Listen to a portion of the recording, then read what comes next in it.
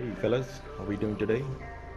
Alright, so today I'm gonna do a quick video on how to install an hazard light switch in your motorcycle if it doesn't have one. Just like this one, it's an RC390 and I've got a toggle switch over here. So what happens is that when you flip it, all the four indicators are gonna be blinking at the same time. Alright, so there are a couple of things you're gonna need for this setup. I've got over here. So you're gonna need a piece of wire, 2 meter is just fine. And you're gonna need an insulation tape, a wire stripper, and you're gonna need a toggle switch just like this one.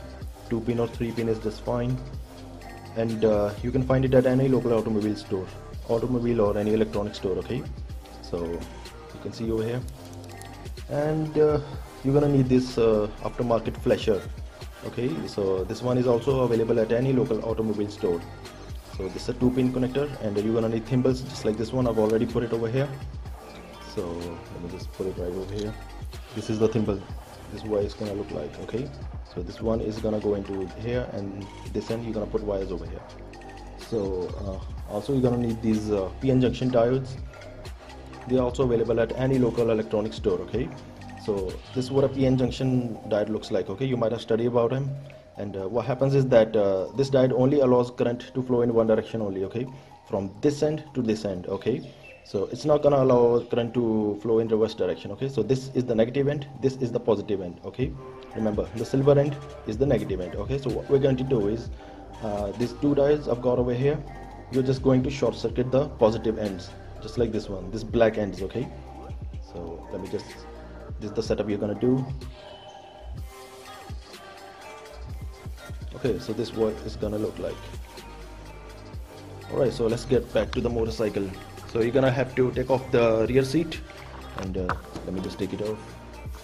So there's a small bolt right over here. I've already took it off, and when you take it off, it's gonna slide right off. Okay, so beneath the seat you're gonna find a female connector just like this one. Okay, so this one is a female connector for some aftermarket flashers available in the market. Okay, I mean, I could have used one of them, but you know, there are too many complications and they are bloody expensive. You know, bottom line is I don't like them.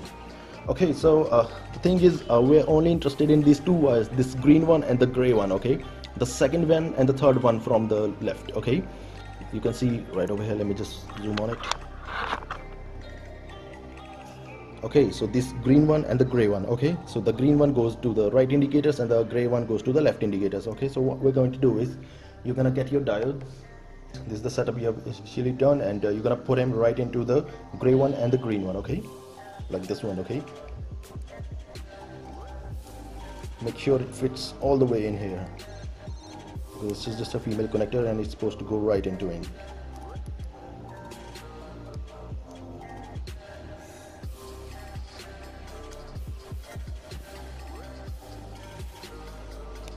Alright, it's in there. And you can see now on this end you're gonna just mount a wire. Okay, let me just get the wire. So here's it is. I'm going to just spin it around, tighten up real nice, and you might want to apply insulation tape over here like this one. Real nice. Okay, nice and easy.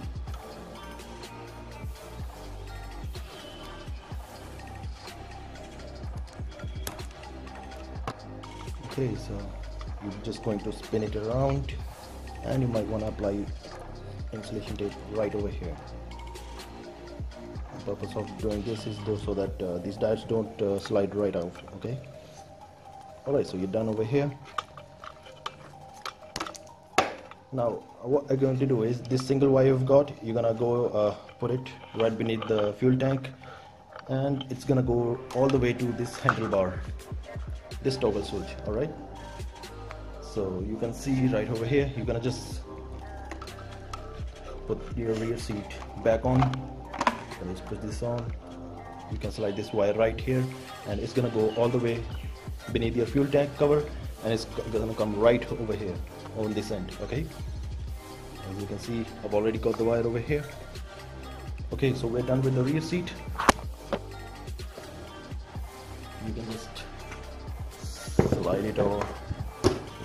Okay, you just mount the bolt over here. There's one bolt over here.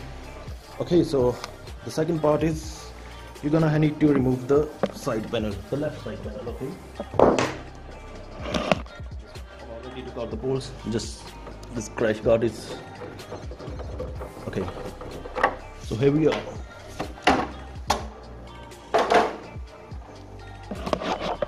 So this is what your stock flasher looks like. Okay, so what we're going to do is we're gonna replace it with the flasher that we got from local automobile store. Okay, this one. Now before you do that, you might wanna peel off this orange wire. Okay, there are 3 wires over here. The middle one is negative, the gray one is I think it's 12 volt potential wire, and this one is the wire that we're interested in. Okay, so the one wire we've already got from beneath our seat, and one wire we're gonna obtain from here, and we got 2 wires, we got 1 switch. We can do the math. Okay, so let me just show you right here. You can just use this wire stripper, and you're gonna just peel it off, nice and easy. Don't cut it off. Okay, you're gonna have a real time then putting it back on, just like this. Okay, you can see now. Okay, so you can just grab your other wire and you can just put it right over here.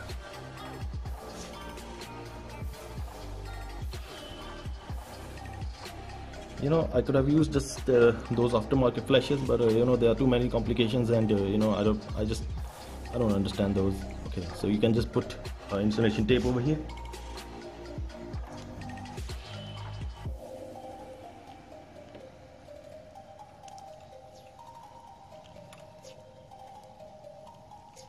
Alright, we're done, and we're gonna apply our aftermarket flasher. So here's our aftermarket flasher that we got, and we're just gonna put him right into the outer pins. Okay, we're not gonna use the middle pin. It's gonna go right in here, nice and easy.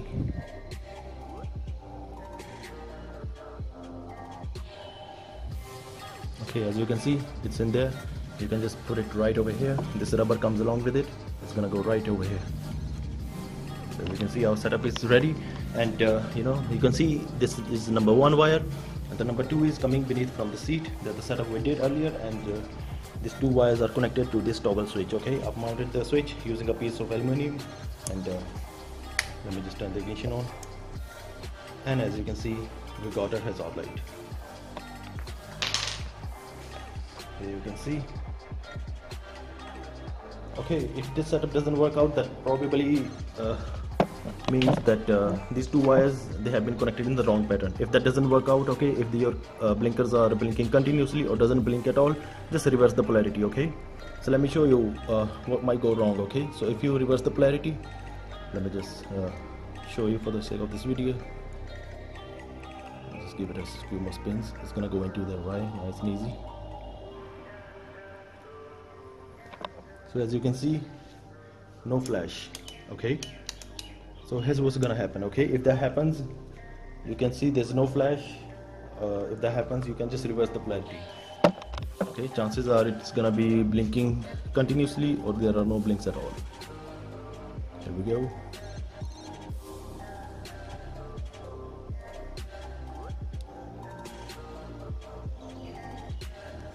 Alright, so it's in there, and we got our blinks.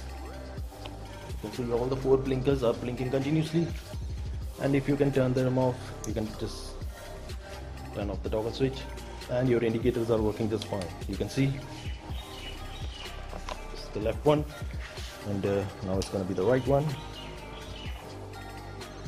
And if you turn your toggle switch while you're running the indicators, both are going to be blinking. You can just turn your indicator off. Okay, so this is the setup you can do. Okay, you can put the panel back on.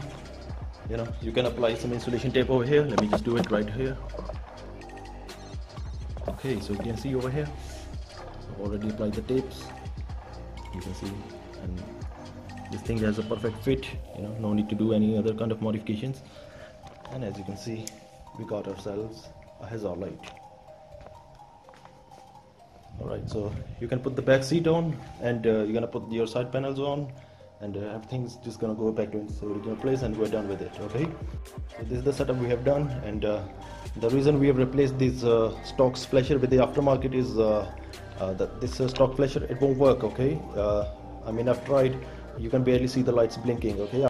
Yes, and another thing a lot of people wanted to ask was how do I turn headlights on when the bike isn't moving or the engine is turned off. Okay, so it's pretty simple. As you can see, I've done it. The bike is turned off, but both headlights are on. You can see both high beam and low beam. So I'm going to show you how to do that. If you take out your left panel, you're going to find this headlamp unit beneath it, right over here. It's going to look something like this. So this is basically a relay that activates the headlamp. Okay, so I'm going to show you how to bypass it. Okay, we're simply gonna remove it. Okay, so there are two connectors. Okay, we're gonna remove both of them. Okay, we don't need this anymore, you can throw it out. Okay, so there are two connectors, we don't need this blue one, you can just tape it off. And the other red connector, I've chopped off the wires. As you can see, this connector right here, you know, we don't need it anymore. Okay, I've just joined the two wires with each other. That's it, simple as done. Okay, you're gonna tape it real nice. I'm gonna do it right now. As you can see, okay, so that no water gets inside. Tape it real nice all over it. That's it, you know. So what happens is that for this relay to get activated, your bike either has to be get moving or the engine has to be started up. So right now we have just bypassed that system and we don't need this anymore. Alright, so it's done. That's it. Just put it in there and you're good to go. So this is the headlamp unit, we don't need it anymore. And now that we've done it, you can see the headlights are on without starting the bike. Even the primary lights are turning on now. Okay, so yeah, that's pretty much everything you need to know. And there's one more mod I'd like to share with you guys. You see this blue light? It gets turned on only when the bike is in neutral or you press the clutch. So as you can see, right now the bike is in neutral, so as soon as I put it in gear, come on you dirty fucker. Yep. So as you can see, I'm pressing the clutch over here. I don't know where I get these ideas, you know, I just love to do this thing. And this one is brake. Whenever you press the brake, it's gonna light up. You know, I love this thing, you know, at night rides. So yeah, that's pretty much you need to know about hazard light switch, bypassing the headlamp relay. And if you have any doubts, feel free to comment below. I'll be happy to answer. Okay, so thank you for watching, guys. Goodbye.